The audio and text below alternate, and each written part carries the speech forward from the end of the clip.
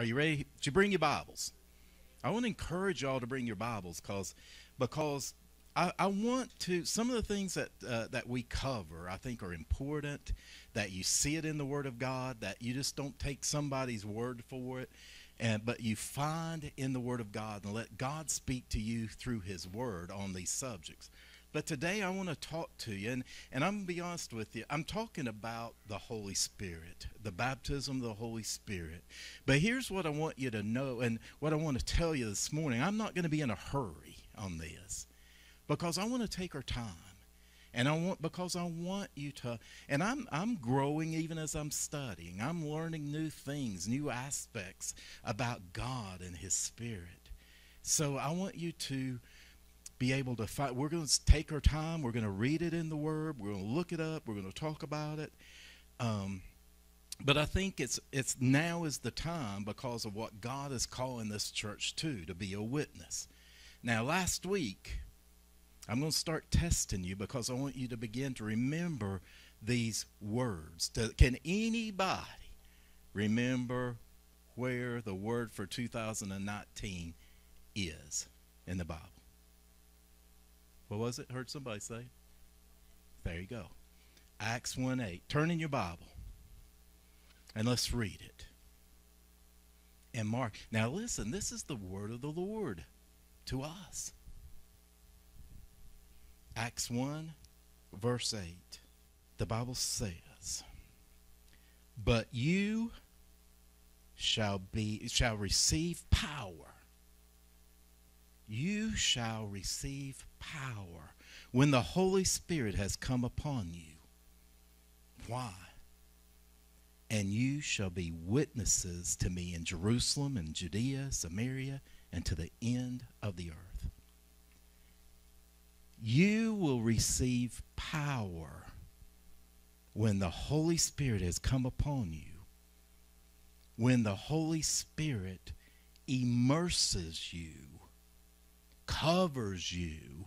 It says in another place that you will be endued. That means like clothed with the Holy Spirit. I told go ahead and put that up there.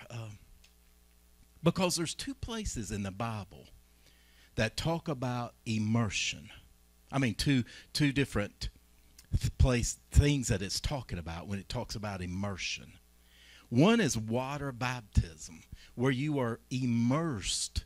You are totally laid down. And it represents laying your old life down, dying to your flesh, dying to your old life, and being resurrected anew and afresh as a new creation in the Lord Jesus when you're raised back up.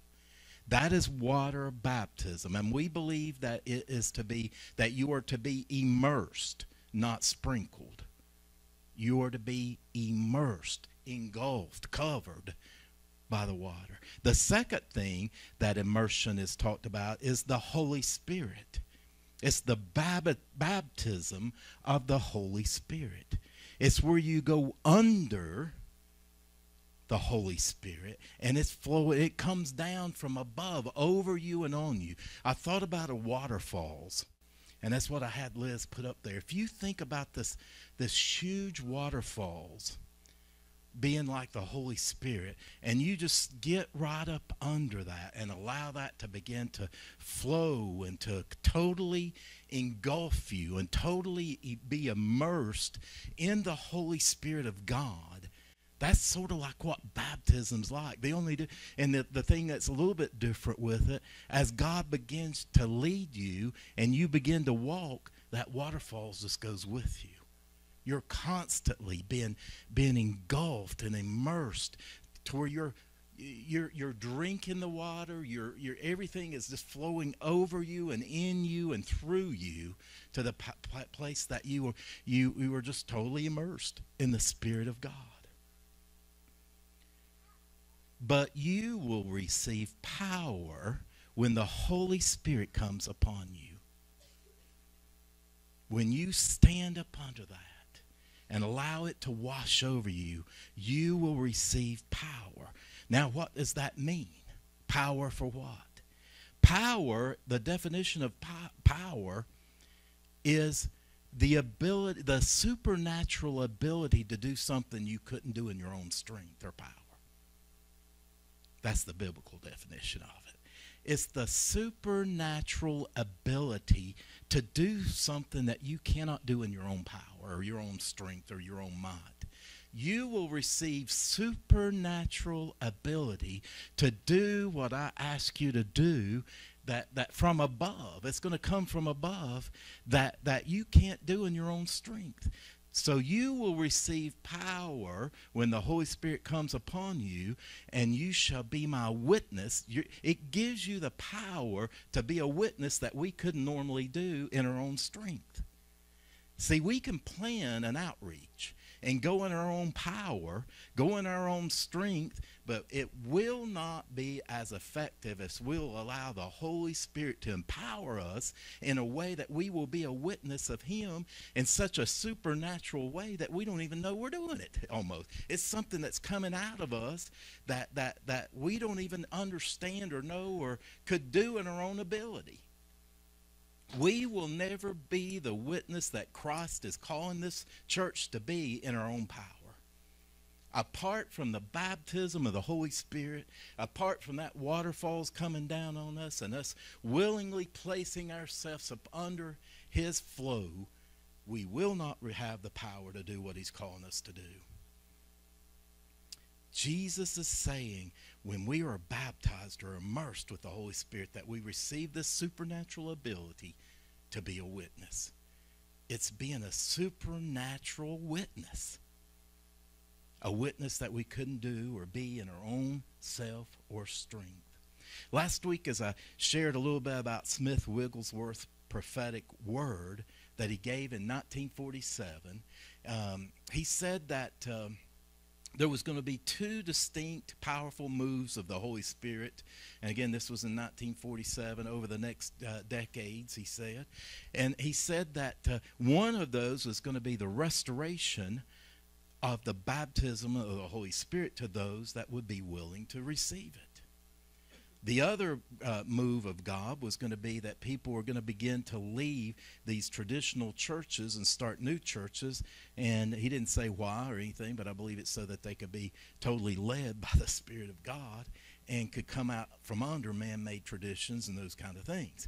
But anyway, he said during each of these moves that people are going to say, this is the great revival. Here it is. When the baptism of the Holy Spirit starts being received, man, that's an exciting time, and we assume that that's, man, the great revival. God's moving. But he said neither of these are true, but they're part of it. He said when the baptism of the Holy Spirit has come and been restored, and the truth, we worship in spirit and in truth, when the truth of God's word is brought together with the baptism of the Holy Spirit, then the great revival will begin. So as I've watched over the last, I don't know how many years, 20, 30 years at least, probably,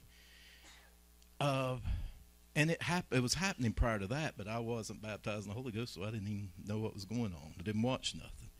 But as I've watched the restoration of the baptism of the Holy Spirit coming into churches and to people, it's like we talked about a little bit about last week. We've also seen the abuse. We've seen the lack of the truth being applied. Now I believe that God is bringing that truth to the baptism of the Holy Spirit, where it's not just some out there crazy thing trying to draw attention to people and ministers, even what Neil was saying, to get the minister recognized and how powerful and how great I am, and people fall out every time I lay hands on them, and we saw the abuse. Now with the truth of God's word, we're bringing some stability, because everything's about Him. It ain't about me, and it's not about us. It's not about the worship team. It's not about me receiving a name and fame and fortune. It's not to build your name. It's not to build your ministry, and it's not to draw people to our church. It's to empower us to be a witness of Jesus Christ, to build us up, to strengthen us and empower us, and to assist us in our prayer when we don't even know what to pray. It's to point people to Jesus. It's the power to raise up people instead of pushing down people. I mean, how many times have we seen it? I've been a part of it. I couldn't wait for it. You know, I remember the times that I wanted to go up and somebody lay hands on me and me fall out in the Holy Ghost, and I'd fall out before I even got there, just if I needed to, just so that I could do it. But, you know, an encounter, you know, as we grow and get excited about the Lord, we got to remember that Christ is the central place. It's Him. It's not about me. It's not about me getting this some awesome thing and this great preacher got to lay hands on me and I got to get a word from, you know, from the preacher. You don't really need a word from me. You need a word from God. You need to be touched by the hand of God, not touched by me. Now, I know the Bible makes it clear that we can lay hands, but I think when we do lay hands, that we got to understand that we're representing Jesus. We're laying His hands on you, not my hands. When we speak a word, the truth of God to you, it's not my word, it's the word of God that's coming. You know, I just find it amazing that how we've watched that, and how you know, I've been a part of that, and how I've seen it. I'll be honest with you, and I repent before the Lord right now, before the Lord and before you. I've wanted to lay hands on people and see them fall out. Why? Why would you want that? To make me look good. Make people think, my gosh, he's way up there and I'm way down here. He walks in the power, he can just touch you and you go out on the floor. God, forgive us. Forgive us. You know what I find in the Bible? I have yet to find a place, there may be, but I can't remember offhand where I've read anything where Jesus laid his hands on the people and they just fell over. What I see in the Bible is Jesus is causing them to get up.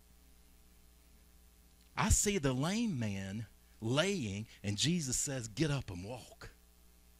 That's what I see Lazarus laying in the grave, and I see Jesus say, Lazarus, get up and come forth. Jesus said in Acts 26:16, but listen, you might want to turn here to this. When I found this yesterday, I about started running. That's what that Amber's saying right there. Acts 26:16, because this is the word of God. This is what Jesus said. But man, I'm taking this and applying it right now to the ark and for what he's told us. Jesus said in Acts 26:16, but rise and stand on your feet. Get up. Quit trying to draw attention to yourself. Get up, for I have appeared to you for this purpose. Okay, here we go. He has appeared to us for this purpose, to make you a minister and a witness of both of the things which you have seen and of the things which I will yet reveal to you. Man, there's more that we don't know. God's going to show us some things in the next little bit if we'll get up and be empowered by the Spirit of Almighty God to do what he's called us to do. He's going to continue to reveal revelation, give us truth, and give us understandings of things that we have no eye has seen, no ear has heard. I'm telling you, we live in a great time right now. This church is in a great place. Thank you, Lord. Paul says in 1 Corinthians 6:14, and God both raised up the Lord and will also raise us up by his power. Now, I know it's talking a little, I'm not trying to take it out of context. He's saying that, there's going to be a resurrection. You're coming up, But I believe at the same time, God is not after getting us down. He's after getting us up. I mean, and let me say this. Now, I'm not against, because I'll be honest with you, I've experienced it. I experienced it when I didn't even know what it was. And I'll be honest with you on this. I remember the day that I guess I was baptized in the Holy Spirit, but yet I didn't have a prayer language because I didn't understand it and I didn't know what to do, and I'll get that in a minute. But I remember standing in the presence of Almighty God in such a powerful way that I hit my face. And it wasn't that I fell out necessarily. I was weak and I was going. But the main thing is I wanted to get on my face before the Lord. I wanted to bow before him as I wept and as I cried in the presence of a mighty God that no longer was for me just way out there, but was right here with me. That overwhelmed me, and it caused me to want to bow before him and to get before him in a prostrate way and to cry out for repentance. Man, I was so convicted of sin. I think I'd been born again prior to that. I hope I had. But I was so convicted of sin, and because you can't come in the presence of God like that and not be convicted of sin. I cried out for forgiveness and repentance as I wept at the feet of Almighty God. It wasn't because some speaker. I remember the moment. I didn't know nothing about nothing. But I went to a conference, and I said, God, I want to know if this stuff I've been reading is true or not. Because I didn't want to get misled. I didn't want to go, be deceived by the devil and get into some crazy something that was ridiculous. I said, God, I want to know this weekend if it's right or not. The speaker, I think I've seen him once since that day, and that was years ago. He didn't know me from Adam. Nobody in that room knew me from Adam. I was there by myself. I sat practically the second row from the back, except I was over here, in the middle of the row. The guy walks out. I've been praying for a week. God, this weekend I want to know. I want you to show me. I want you to teach me.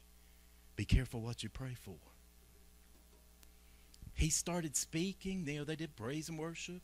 He started speaking, and he hadn't said hardly much at all. And he said, you, right back there, come up here. And I looked around thinking, he couldn't be talking to me. He said, no, you. And I was going, oh, crap, is it me?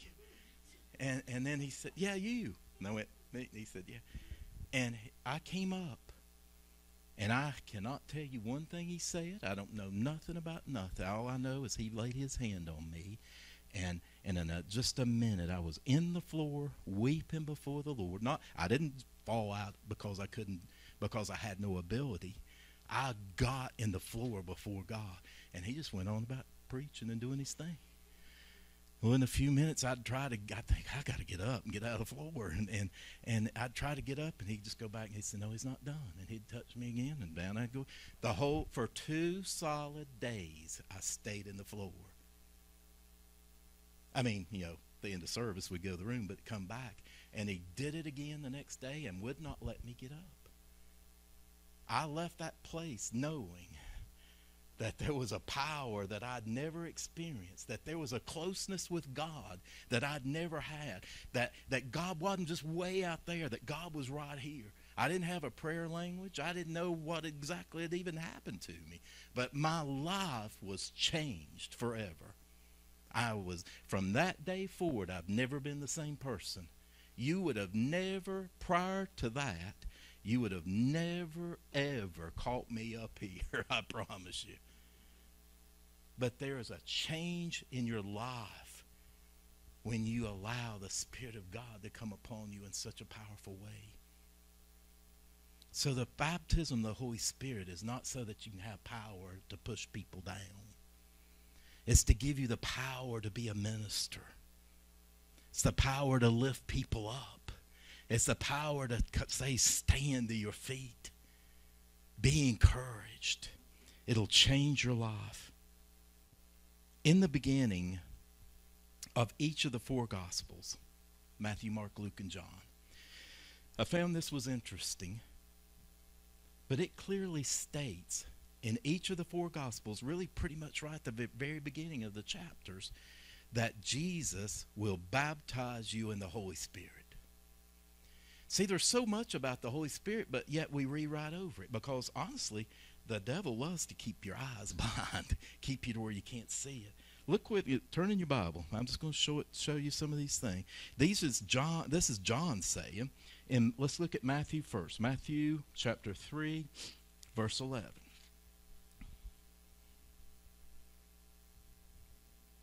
This is John. You might want to mark these in your Bible because I want you to see in the Word of God about the baptism of the Holy Spirit. I want you to see and be able to go back. Because I'll be honest with you, I had to study. I spent a lot of time prior to that day at the conference I told you about. I probably spent a year seeking, but seeking the truth. I didn't have anybody to teach me at that time. So I was looking for it in the Word of God, which is probably the best place to go, instead of trying to let somebody else teach you and take the easy way out. Okay, Matthew 3:11. John says, I indeed baptize you with water unto repentance, but he, talking about Jesus, who is coming after me is mightier than I, whose sandals I'm not worthy to carry. He, Jesus, will baptize you with the Holy Spirit and fire. All right, Mark chapter 1. Mark chapter 1, verse 8. Again, at the very beginning, really, of the chapter. And again, it's John speaking. He says, I indeed baptize you with water, but he will baptize you with the Holy Spirit. Talking about Jesus again. Jesus will baptize you with the Holy Spirit. Luke chapter 3. Luke chapter 3, verse 16. John answered, saying to all, I indeed baptize you with water, but one mightier than I is coming, whose sandal strap I'm not worthy to loose. He will baptize you with the Holy Spirit and fire. Okay, John. John chapter 1, verses 33. I did not know him, talking about Jesus, but he who sent me to baptize with water said to me, upon whom you see the Spirit descending and remaining on him, this is he who baptizes with the Holy Spirit. All right, now let me go back and read in that same, just stay right where you are, and I want to show you I want to show you three significant things about who Jesus is. Look at verse 29 of that same. We read 33. Now go to 29. And then I'm going to read 33 and 34. The next day John saw Jesus coming towards him and said, Behold, the Lamb of God who takes away the sin of the world. This Jesus. Behold, the Lamb of God that takes away the sin of the world. And then 33. I did not know him, but he who sent me to baptize with water said to me, upon whom you see the Spirit descending and remaining on him, this is he who baptizes with the Holy Spirit. 34. And I have seen and testified, been a witness, that this is the Son of God. Do you remember our word in Acts for 2016 was that, you will be my witnesses of what you have seen and heard. Then in Isaiah 40, I can't even remember. I think it's 43. I took the easy way out, just kept it marked in my Bible. So Isaiah 43 says, you are my witness, says the Lord, and my servant who I have chosen. It goes on, therefore you are my witness, says the Lord, that I am God. So right here, I have seen and testified that this is the Son of God. Three significant things about Jesus that we can see right there in those three verses. Number one is that he is the Lamb of God. Jesus is the Lamb of God that took away the sin of the world. He is the sacrifice that paid the price in order for us to come back into right relationship with the Lord.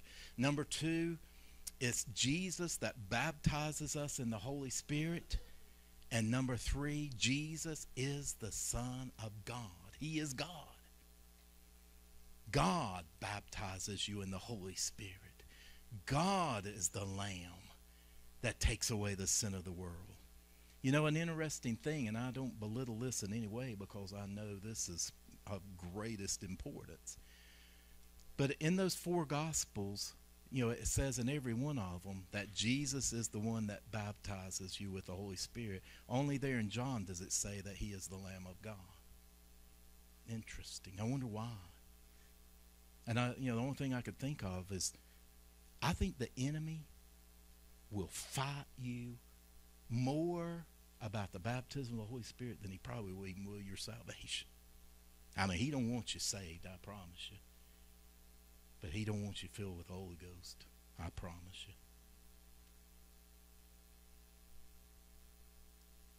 You know, I thank God that we know Jesus as our Savior and as the Lamb of God. Because apart from that, man, there's no use. I mean, you couldn't be baptized. Because the one requirement of being baptized in the Holy Ghost is that you're saved. You have to be born again. Other than that, that's the only requirement. So I thank God that we know him as our Savior and as the Lamb of God, but I also thank God and I'm growing in the revelation that Jesus too is my baptizer, the empowerer. Now I want you to turn to Acts chapter 1. We're going to do a little bit of scripture. Acts chapter 1. We're going to read verses 4 and 5 right there.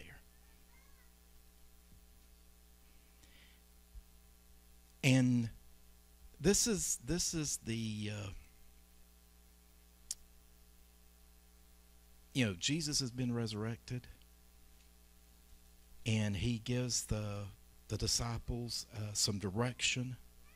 And so let's see what it is. And being assembled together with them, Jesus being with the disciples, he commanded them not to depart from Jerusalem, but to wait for the promise of the Father, which he said, you have heard from me. For John truly baptized with water, but you shall be baptized with the Holy Spirit not many days from now. So here Jesus is repeating the same thing that's been said all along. You know, it's the same thing that okay, I want you to go to Jerusalem. I want you to wait, because I'm going to fulfill the promise that you've heard. You're going to be baptized in the Holy Spirit. Jesus again repeats the promise. And I believe, well, from what I can see, not every Bible scholar, but most Bible scholars agree and believe that Acts chapter 2, verse 1 through 4, is the fulfillment of this scripture, that you will receive the promise. And I'm going to read that. Turn to Acts chapter 2, verses 1 through 4. Doing Bible drill this morning.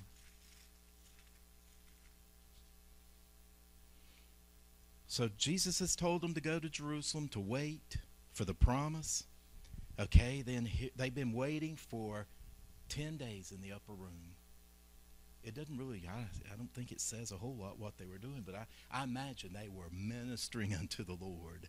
They were probably praying, fasting, seeking God, waiting on the promises, remembering what he had told them, and standing on it. And it says, when the day of Pentecost had fully came, they were all with one accord in one place, and suddenly there came a sound from heaven as of a rushing mighty wind, and it filled the whole house where they were sitting. It came from heaven, and it immersed the whole place. It was like that waterfalls begin to come into that place from heaven into that place where they were at. Then there appeared to them divided tongues as of fire, and one sat upon each one of them. Each one of them.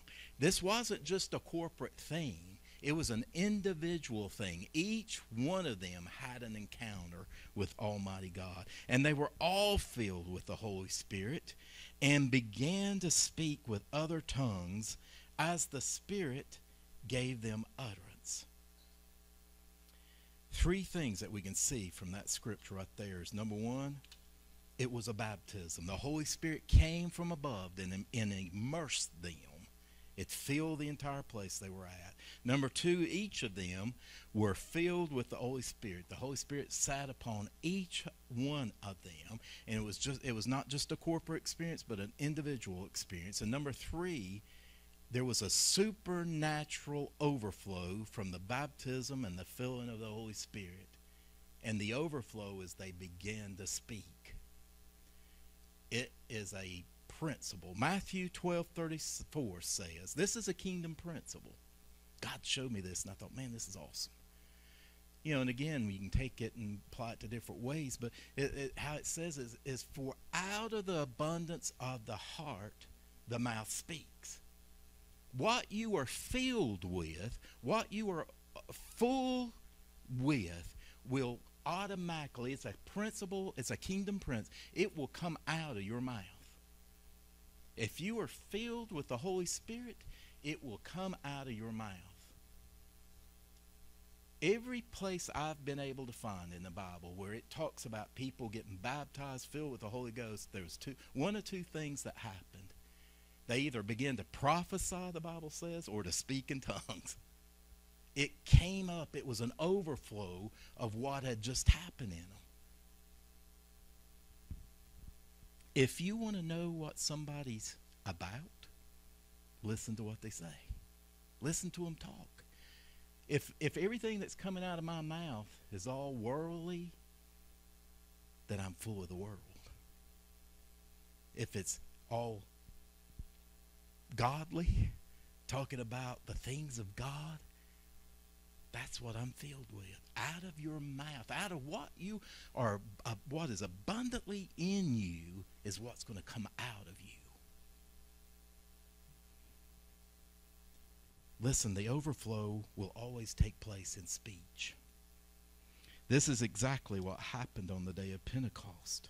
When they had been filled, they began to speak with other tongues or other languages as the Spirit gave them utterance. One of the things that I see in talking to people, and I can certainly relate to it because I had the same problem, is that to receive your prayer language, I didn't understand that I had to cooperate with God. Because, and it goes back to what Worth said, God is not going to make you do anything. He gives you He gives you choice. He says, I've got a gift for you if you want it. I want you to have it. I would like for you to take it, but you don't have to. Really, the baptism of the Holy Spirit is not going to stop you from going to heaven. It's an empowerment to be a witness, to be a minister.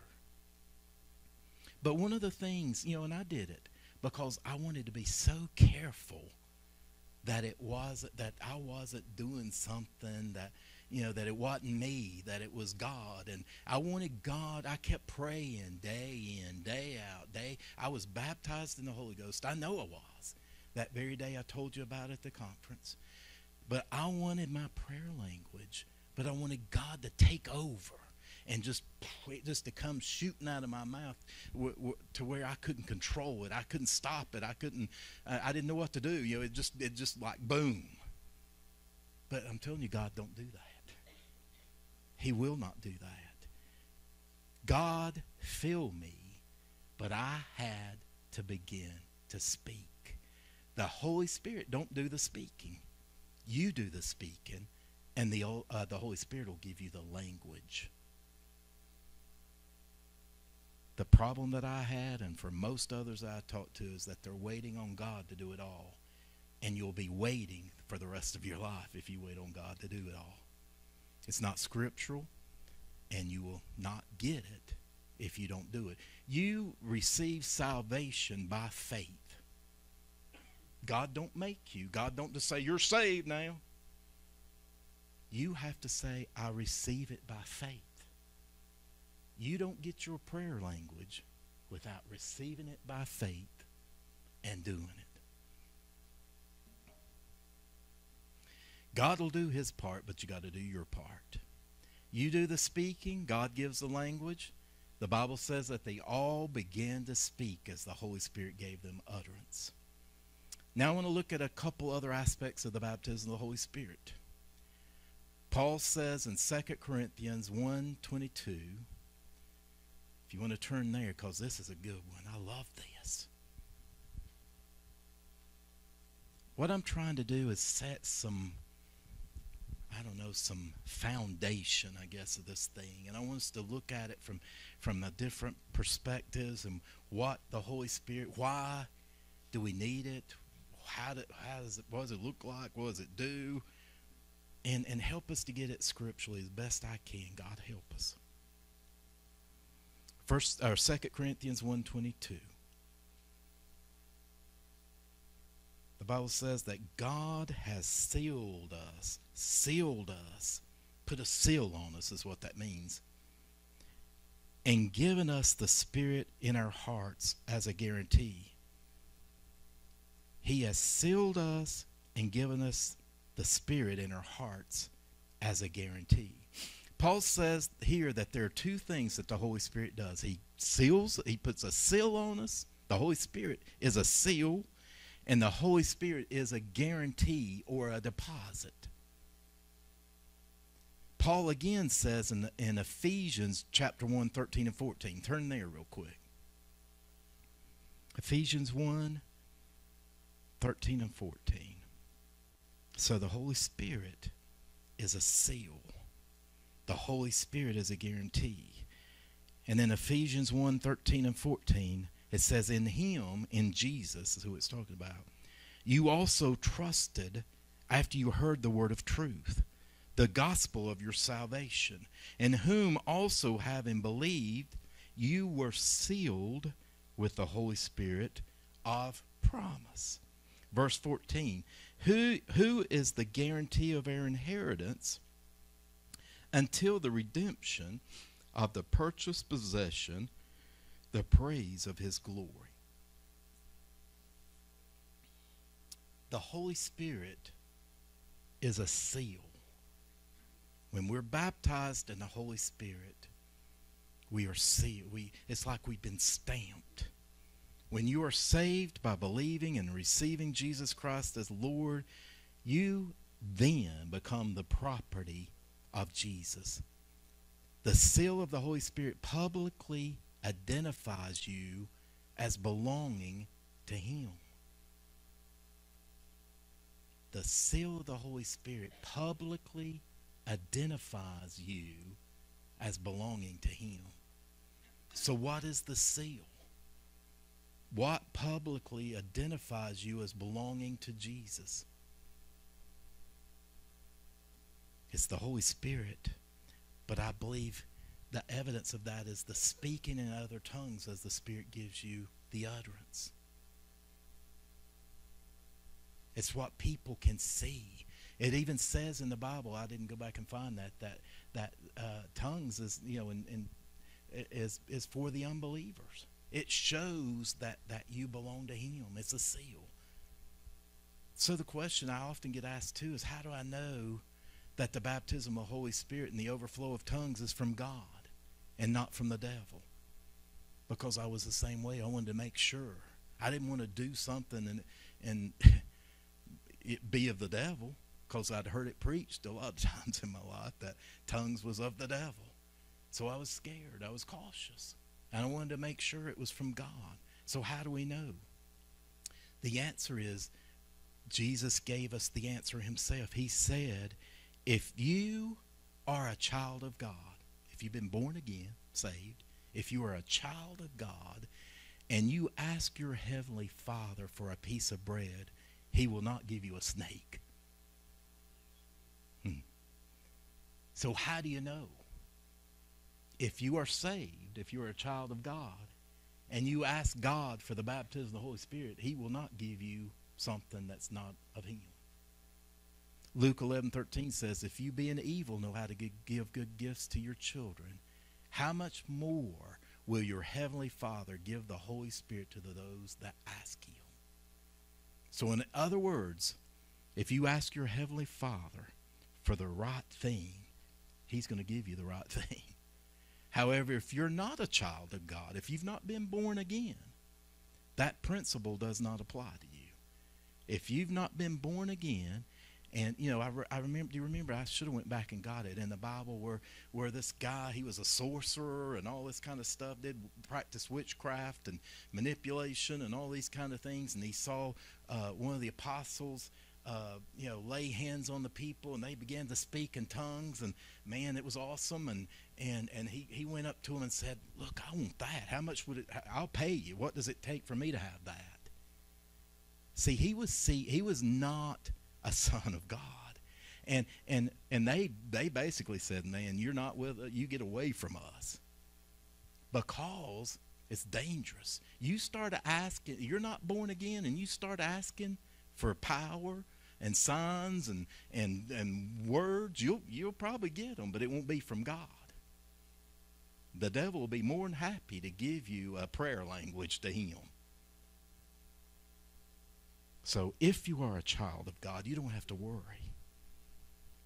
The seal of the Holy Spirit is something visible, it's something audible, and something public. It cannot nor should it be kept hidden, and it is the proof of who you belong to. So let me give you 3 things concerning the seal of the Holy Spirit. The Bible says that the disciples, when they went to the upper room, they waited 10 days to receive the seal of the Holy Spirit. But after receiving that seal, they never had to wait again. See, I mean, how many times have you heard, if you'll just wait, just hold on, But God's offering you a gift, and you don't have to wait if you're born again.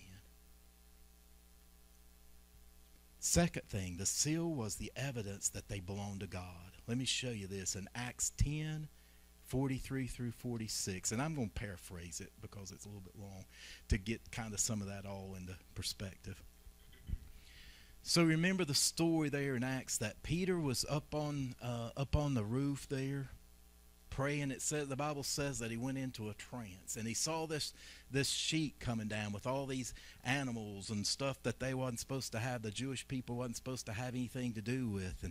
And the Lord spoke to him and said, "There, Peter, eat." And he said, "No, I can't eat that. That's unclean." And the Lord went on to explain to him and show him again and again that what he calls clean is clean. So what God was about to do right there is begin to move this thing. The Jewish people believed at that time that they were the only one entitled, to God. It was them and them alone. Everybody else was outside of the family of God. And God was in the process of beginning to open this up, thank God, to us, to the Gentiles. So he told Peter that he wanted him to go to this place, this house, to this Gentile home. And in the meantime, he's talking to this Gentile person over here, Cornelius, and saying, I want you to go get Peter and bring him to your home. So Peter sends some guys to him and says, come on, we need you to come to our house and tell us about this Jesus. And so Peter goes, and prior to this, it would have been against the law. I mean, basically the religious law for Peter to even have gone into a home of a Gentile. But the Lord showed him that it was okay. So he took all these, his entourage with him, his Jewish believers, and here they went to Cornelius' house, and they began to tell him, being faithful to what God had told them, they began to tell him about Jesus and who this Jesus is. And the Bible says that, let me see if I can read that part. It says, and the Bible says that while Peter was still speaking, the Holy Spirit fell, come from heaven, he immersed them from above, and all of those that heard, all the Jewish believers who were with Peter, heard them begin to speak in other tongues. It was the seal. They knew right then that something had shifted, because they saw something they thought was so limited to them. And the cool thing about that is that these Jewish followers with Peter didn't ask for any other thing. They didn't question it then. When the minute they recognized that the Holy Spirit had came and baptized them, and as they began to speak in tongues, they said, well, I don't understand it, but obviously God is going out to other people other than just us. And they didn't ask. They didn't say, well, you know what? We need some more proof of this. That seal was enough. Seeing it. The third thing that I see, did I do? Yeah, I did too.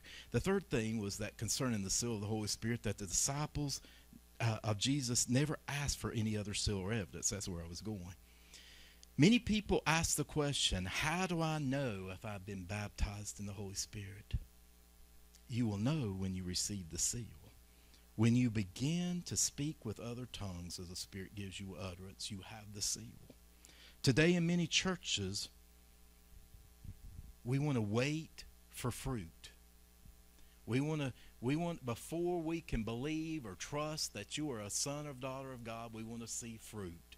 We wait for, you got to go through all the classes, you got to do this, you got to do that, you got to be here for such amount of time, because we want to see the fruit. But the fruit and the seal is two different things. The seal is what will really tell you who they belong to. Fruit happens through a process over a period of time, but the seal is instantly. Peter and the other Jewish disciples recognized the seal of the Holy Spirit on Cornelius' family, and they never asked God for another sign or needed any further evidence to know that they belonged to God. Not only is the baptism of the Holy Spirit a seal, but it's also the down payment, that's what it says, or the deposit, or the guarantee that Jesus is coming back. He's coming back again to get what rightfully belongs to him. In Ephesians 1 and 13 and 14, which we already read, says, you were sealed with the Holy Spirit of promise, who is the guarantee of our inheritance until the redemption of the purchased possession to the praise of his glory. If you've ever done this, if you've ever done layaway, you know what I'm talking about. Or if you've ever made a deposit on something, you know what I'm talking about. When you purchase something or make a down payment on something, it's a guarantee that you're going to take it. That whatever that thing is, whether it be a deposit you make on a car or a house or layaway at Walmart, when you make that deposit, that thing becomes set apart for you because it belongs to you at that point, as long as you finish the transaction and come back and get it and complete the transaction.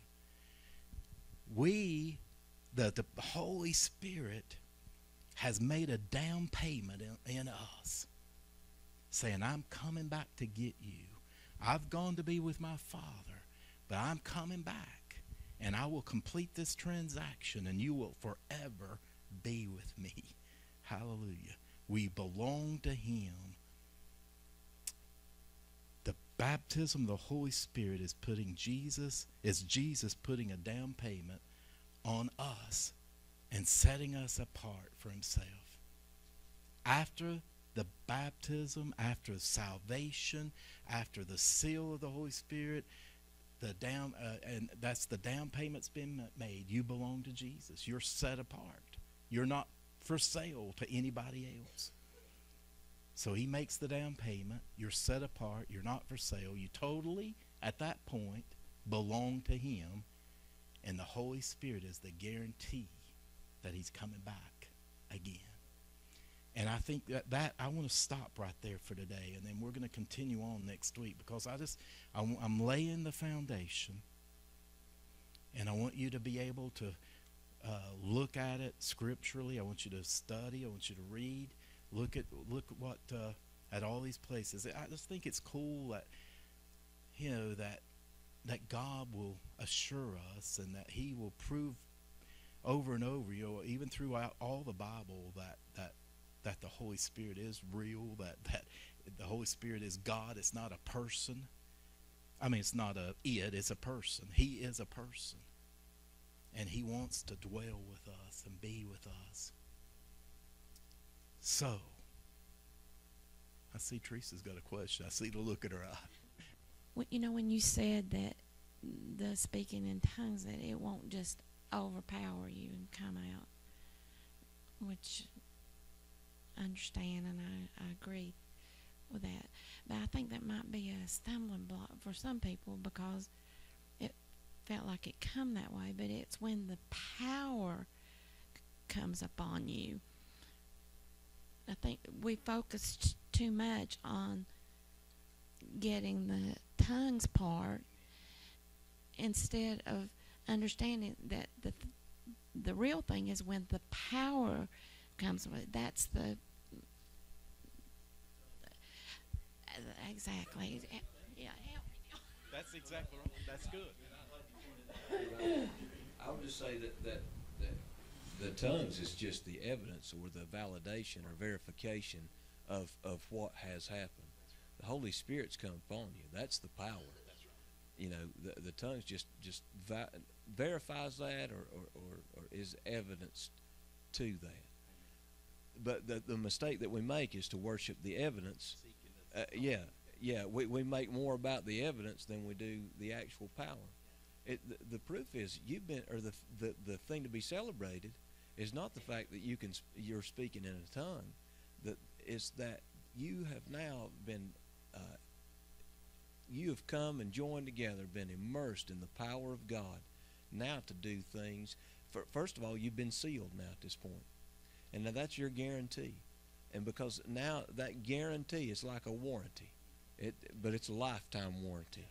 He said, I'm going away to prepare a place for you, and I've got to go away, but I'm going to send you a comforter. And that comforter is going to come. That comforter did come on the day of Pentecost. It was evidenced by the speaking in tongues. But like what Teresa said, it's the power. We've been endued with power. So we shouldn't exalt the evidence over the power. And that's the important part. Yeah, that's a good point. These are things, it's hard, I'll be honest, this is a hard subject to teach because there's so many components in it, kind of, and things that you have to be careful of because of the way we've been trained and heard and taught. No two people receive the baptism in the Holy Spirit the same way. There again, it's that individual thing. It came upon them individually. Some people, just, I've seen people go wild. I've seen people just do nothing, basically. So, I mean, it's individual. And the thing that, I'm trying to help us understand is in that prayer language.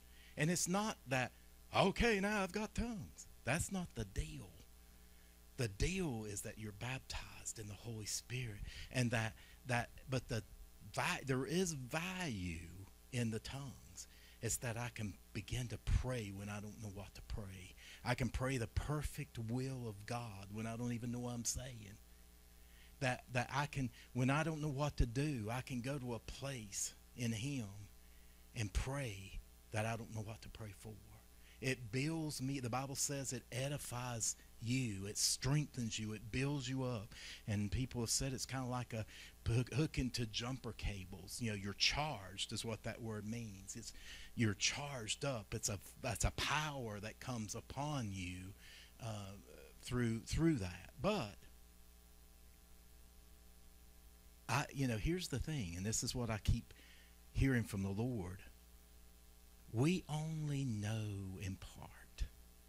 The main thing is that we remain teachable, that we remain open to what God wants to do and teach. But that's why I want to take it real, real slow. I just don't want to do a little service and say, okay, now we're all going to get filled with the Holy Ghost and baptized, speaking in tongues, and because I want us to get it, and then when you're ready, you'll be ready. The Lord, I'll tell you my testimony again a little bit more. For weeks after that experience, I would ask the Lord, I'd say, God, I want my prayer language now.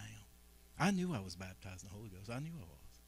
From what I had read, what I'd studied, I knew it because I'd had this encounter. My life was changed right then. I was on a different direction than I'd ever been.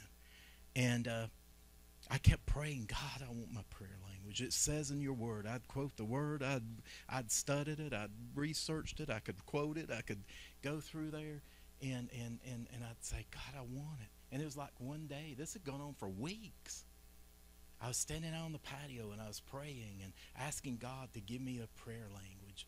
And I guess he got sick of me asking, because it's like one of those things that, at least the way I heard it, he said, you have got it, now do it.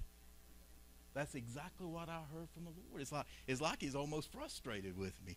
But I know he wasn't. But he said, do it. So I just began to open my mouth and to do it. And I was like, well, God, no, this is just me. And he said, it's you, do it. You have it, do it. So it will be you speaking. And the devil will say, well, that ain't real. That's just you doing it. It is just you doing it. But by faith, you will begin to open your mouth, and he begins to let something go within you. And it's like somebody else was saying, I only had, a baby learns to talk. A baby don't just one day jump up and have a full vocabulary.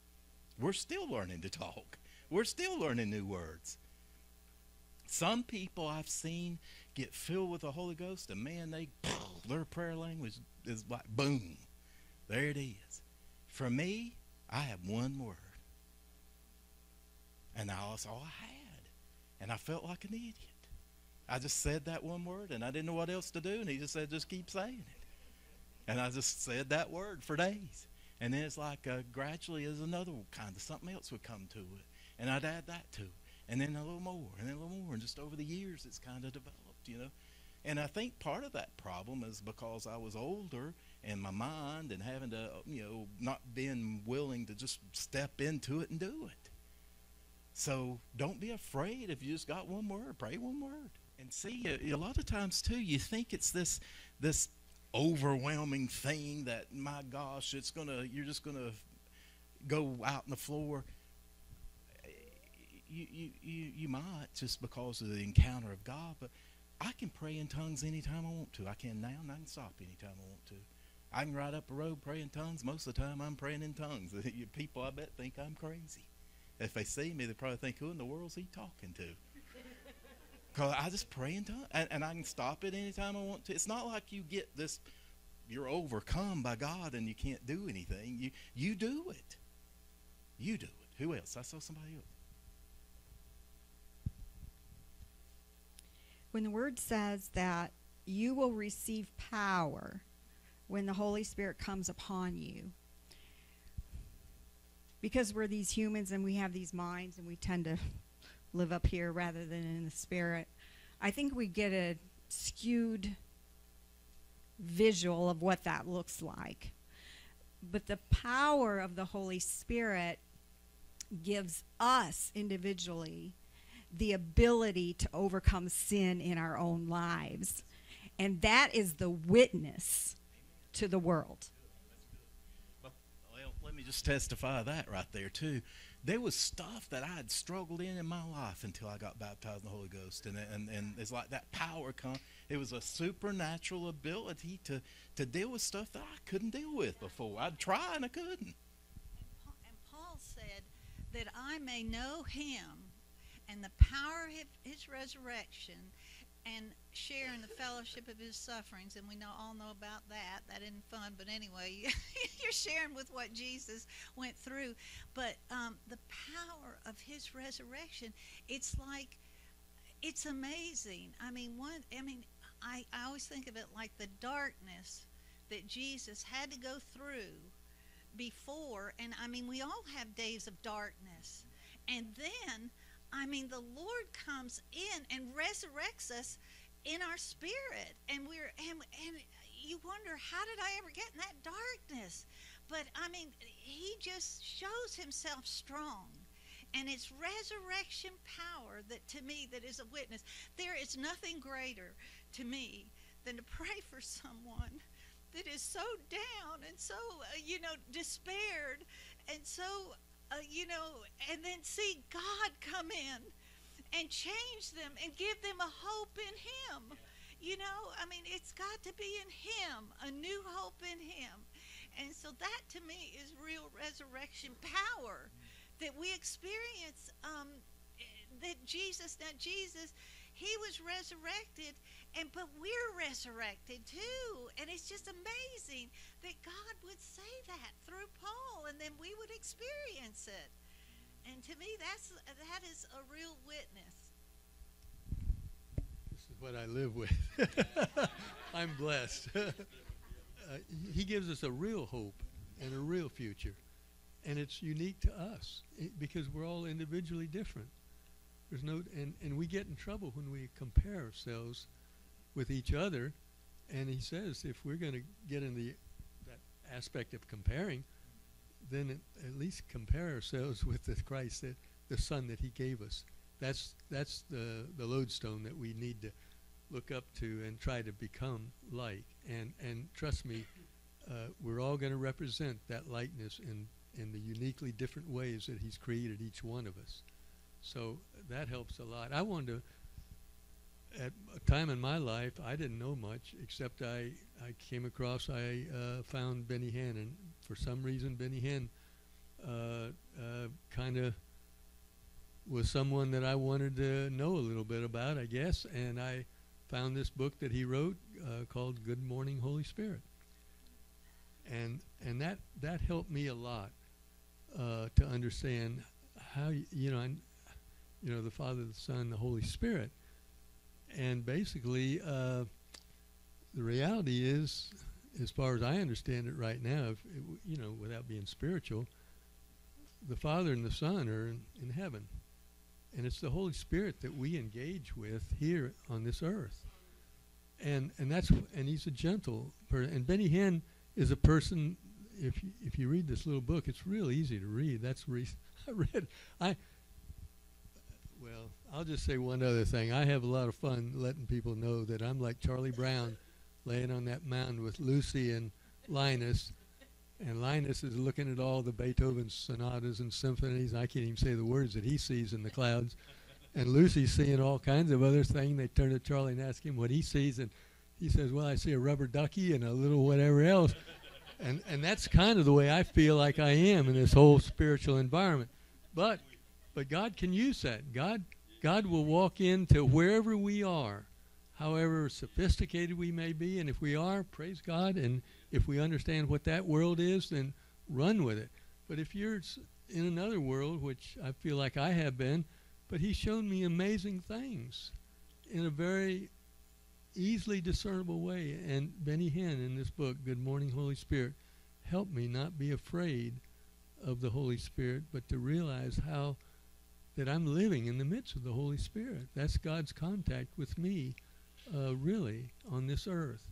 And not to be afraid and not to worry so much about, am I, quote, speaking in tongues, or what is all that really about? This happens, but it's uniquely different to each one of us. And trust me, if we're in the right area that God wants us to be, something inside us will be responding to who he is. I mean, there's no question about it. I mean, we all have different triggers that let us know, well, God, you're there. And thank you for caring about me in this particular place. But don't waste all your time on me. There's a world out there that needs it. So, another way, I'm just saying, I used to, what Pastor Mike is talking about, that whole idea of, do you have the Holy Spirit? Have you found him? Are you walking in? And all that kind of, that was almost a trap, and that was a law. I mean, it really, and once you just relax and receive the way God communicates with you, and you know how he communicates with you because you're you, and he knows how you are, and he responds. He responds back to you in ways that it's very difficult to tell somebody else how he responded to you. But you know it confirms in your heart that he's real, and that's what keeps you willing to keep it on. And he never he never disappoints. He always comes when you really need him. And he leaves you in a better place when you think about it. I don't know how in the world anybody, let alone the Holy Spirit, even can minister to the billions of people that potentially might call out and ask for his help on this earth. It's mind-boggling. And but what you bring from your house into this house empowers everybody here. Like it said, it gives somebody else encouragement or the permission to go where you're at. And what a terrible thing to have to say, that what you're doing in private is so strong, you need to bring it here with us. Most of the time it's the opposite. I've heard people say that, don't pretend here what you're not doing at home. But a lot of you, from what you're saying and the way you're acting, in the the mannerisms, you're doing things at home. Maybe even we don't even know. You may even have it, lady, and don't even know it. And we're learning. And what you have at home, Jeremy, you've probably got something at home. I can see you're nodding, baby. Bring it here, because that Holy Spirit here will encourage David or me or Worth into, what is that? Well, let me dig into that. That fuels this fire. And when all this burns hot on Sunday morning, it inflames everything else to go the rest of the week. So it goes from Sunday to week to Sunday, from our private time to in here. So if we want to see this place engulf and go higher, bring that here with you on Sunday mornings.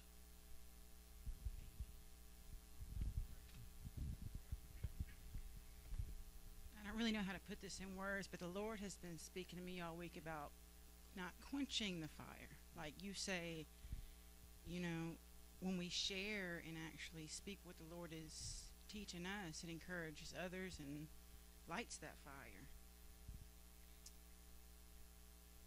He really spoke to me about not quenching the Spirit. And in God's Word, the Spirit is related to fire. And quenching means putting out. So that's literally what many of us are doing. I found something before you started speaking. I just wanted to read it. It's short. The Lord has spoke it to me, I guess, about 2 months before we moved here. Because I caught myself, I'm always behind closed doors.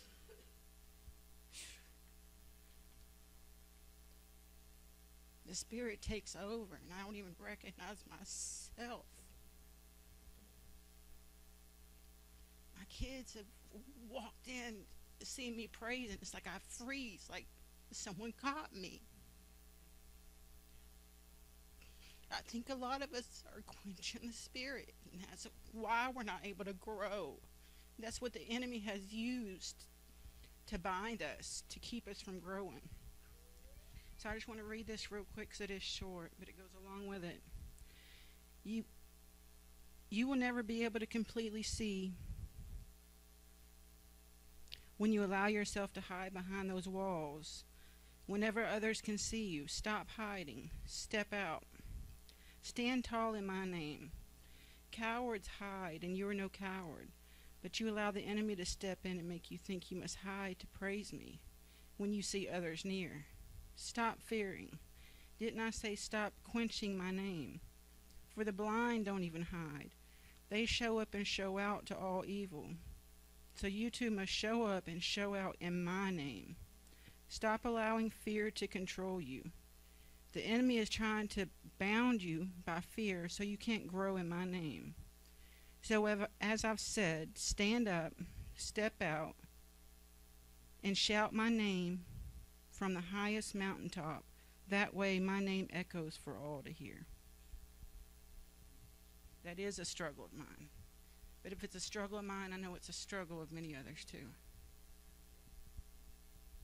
I promise you that's probably the biggest struggle amongst us all.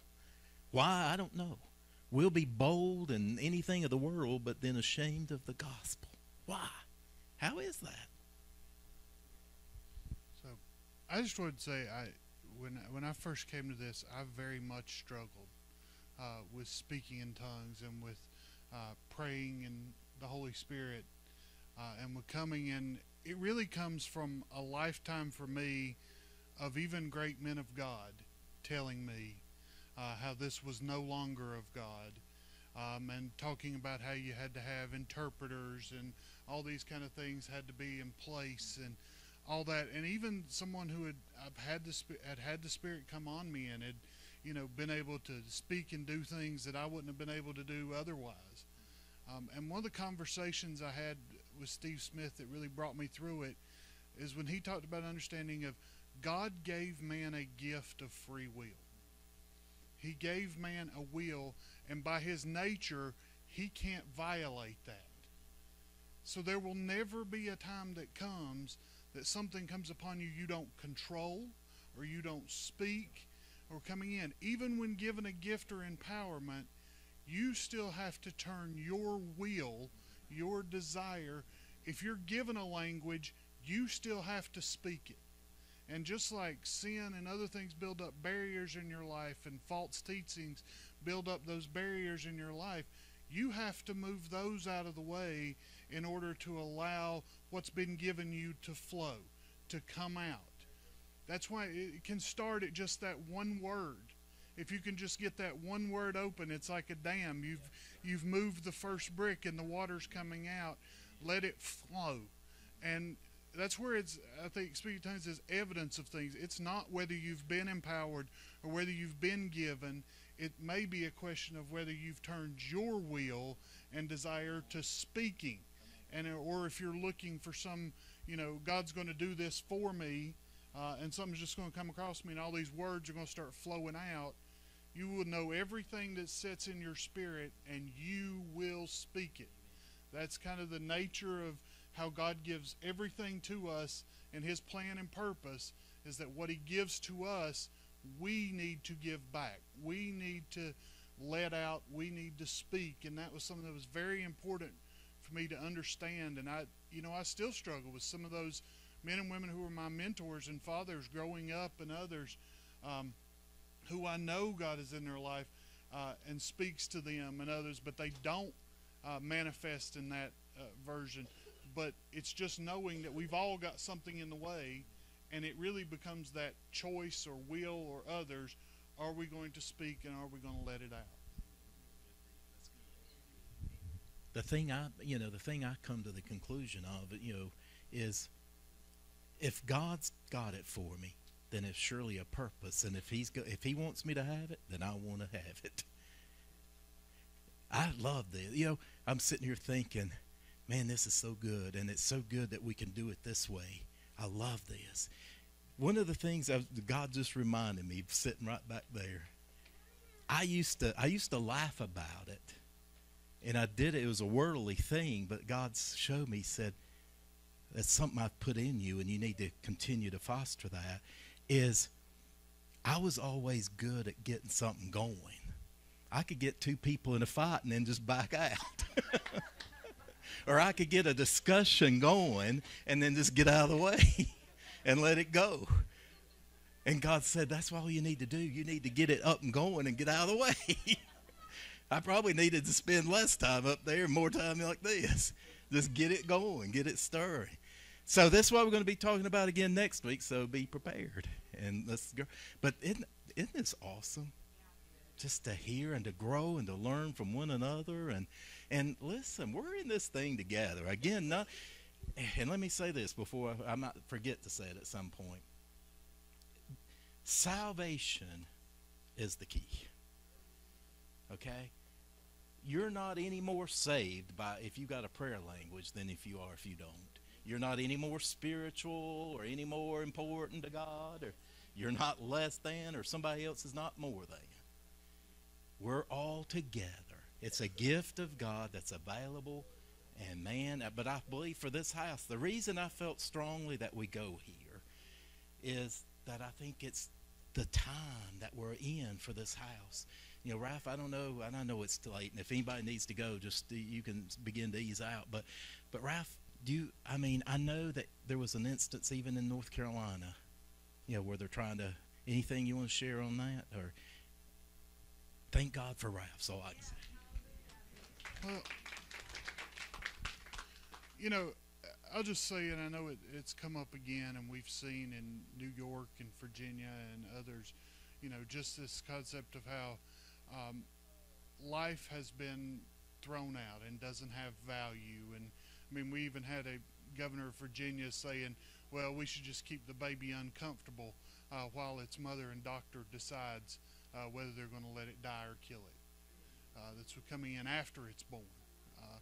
And we've got the same thing coming here in North Carolina. We had somebody in the House, actually from Asheville, file last week a bill to legalize abortions up through birth in North Carolina, and to extend it to any attempted abortions or others after birth. That's coming in. And, and I just want to say, it's not the bill. It's not the process. That bill's not going anywhere. I'm not concerned about that, although it wouldn't take a whole lot of swing to where we'd be in a different situation. But for now, I'm not worried about it.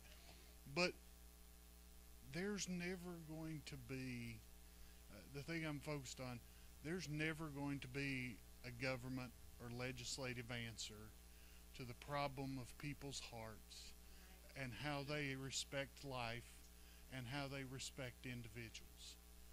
It's not about what can the government do to fix a problem, or even about what bill is a government putting in place. When you look at New York, there's a real problem that we continue to see, and we all know, is that this is the condition of people's hearts.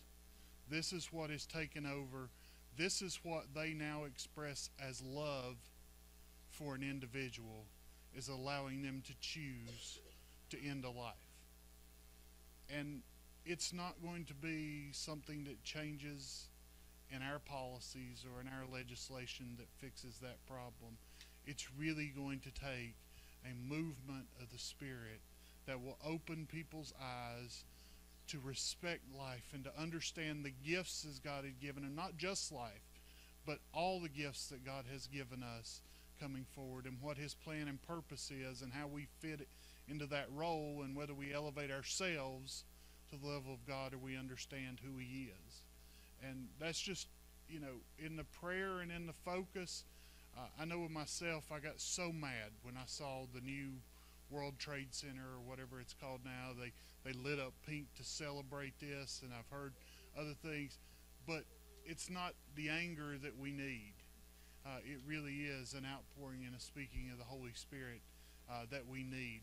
Yes, we can work on a bill that may limit it or do some changes, but when it really comes down to it, if we aren't going to change the hearts and minds of people to love and to understand those gifts, then nothing we do will be successful. Dear Heavenly Father God, we come before you today, first and foremost, giving you thanks, God. Giving you thanks for what you have poured out on your people, what you have poured out on this community, and God, what you have poured out upon this house. God, we thank you for the ability just to come together with a family of believers, God, and hear from you and speak to you and worship you in spirit and in truth.